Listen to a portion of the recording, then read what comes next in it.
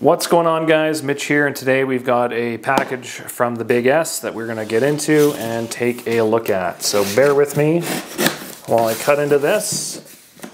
I've been talking about this in the vlogs for about 2 or 3 weeks now, so I think it's time that we take care of business.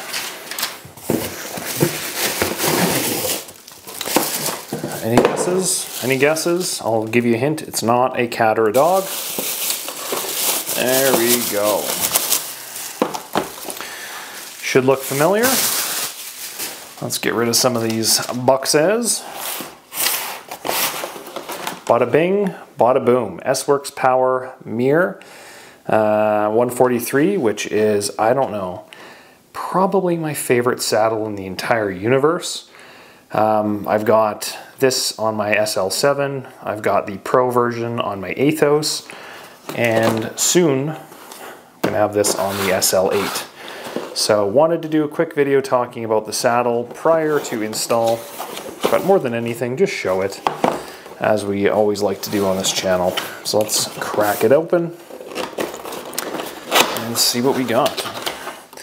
So obviously this is how it comes in a box. Ooh la la. And it's cinched down. There we go. So it's a shame that box isn't useful for anything else. It's such a good box. But as you can see, beautiful saddle, 3D printed, 143, which is the width for your sit bones typically. There's a measurement system that Specialized does in how to choose the saddle. Now this version has both the carbon fiber base to the saddle as well as the carbon rails. Now the rails here are oval, so I think they're 7x9 or 7x10, something like that, which just means ensure that the clamping system of your seat post will work with this, because certain clamp systems won't, basically. So just be mindful of that. The little S is beautifully hidden in there, which is always nice. Super comfortable saddle, man. Now there was some conversation as well around the webbing here and how I'm going to be able to install this on the SL8. I'll probably do a video on that because I'm sure there's going to be others who want to know how to do that. But I can tell you right now that won't be a problem, even if the bolts are down, top down. I can't remember what it is on the SL8, but that won't be an issue. So yeah, 3D printed, made, I don't know where they're made. I'm guessing China, it probably says right on it somewhere, but there's a little detail on the saddle itself. As well, something that I'm not utilizing, see these screw holes here?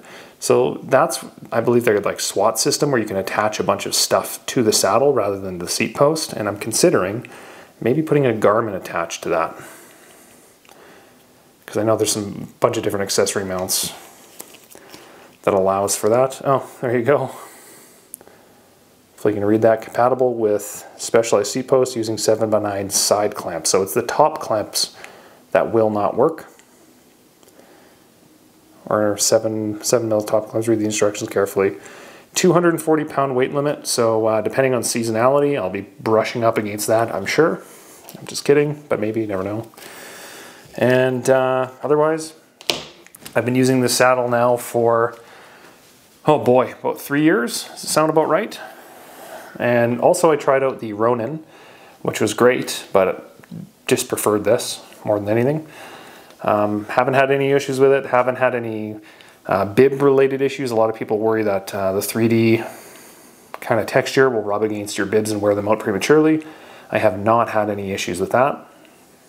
I love the airing, the ventilation, everything about it. This is just my favorite all-time saddle.